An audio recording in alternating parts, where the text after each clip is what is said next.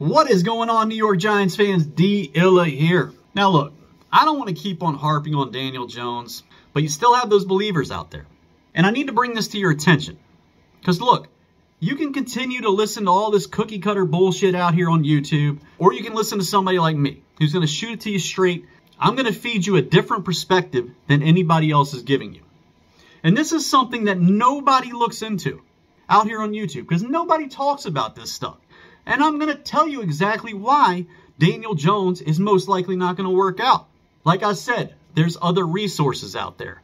Look at the sports card market when it comes to Daniel Jones. Nobody is buying his stuff. His stock is at an all-time low. You've got cards from brands like National Treasures, Prism, cards that have just flatlined, have no value at all. That's because everyone outside of this fan base does not believe that Daniel Jones can get it done out there on the football field. So therefore, nobody's putting any money on him. You saw it in my last video, man. Here's two cards from that video right there. These are two Daniel Jones autographs. This is a Prism Silver. This card is not cheap by any means when I bought it. This card ain't really worth much nowadays. And if you go look on eBay right now, this card may be going for $40 or $50, and it may have about 5 bidders on it. That's it. And make no mistake about it, there are some very knowledgeable sports card investors that know exactly what's going on with this football team. This card right here is numbered 6 of 40. This is a Daniel Jones rookie card autograph, just like the Daniel Jones Prism I just showed you, a rookie card autograph. That one was a silver from Prism, one of the most respected card brands in football. This one's from Absolute. This card would probably go for the same price as the other one, around $40 or $50, and it's going to have 5 to 6 bidders. There is no reason for a card like this for a starting quarterback in the National Football League to be going for these prices.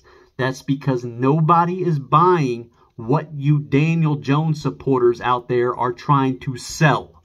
People are aware of what's going on with the Giants. People are aware of what this guy is showcasing out there on the field in the form of talent.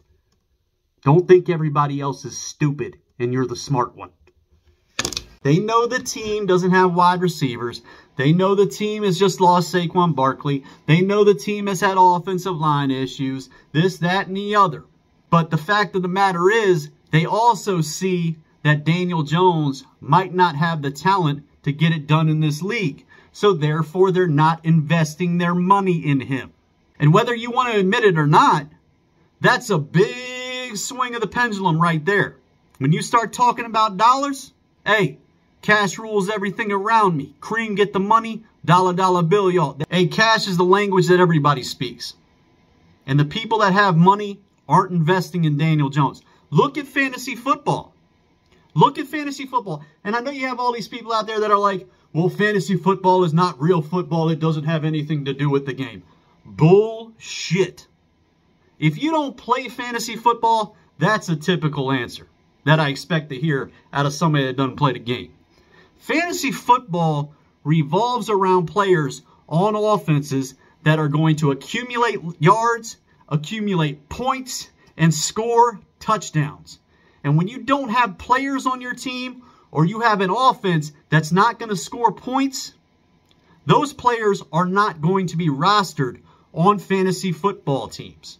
Now look, man, I play in season-long leagues, I play in dynasty leagues, I play in all this stuff. I know players' roster percentages, I know everything that's going on with these players on the offensive side of the ball on every damn team. Let me tell you something, when it comes to Daniel Jones and the talent that is on the New York Giants, nobody is rostering these players. I looked at Sleeper the other day. For you fantasy players out there, you know what Sleeper is. Daniel Jones' roster percentage was at 83%. Okay, you're going to hear that number and you're going to be like, well, that's a really high number, right? 83%? No. Because in single quarterback leagues, he's not being rostered at 83%. The only time Daniel Jones is being rostered is in 2 quarterback leagues, and you're forced to start 2 quarterbacks.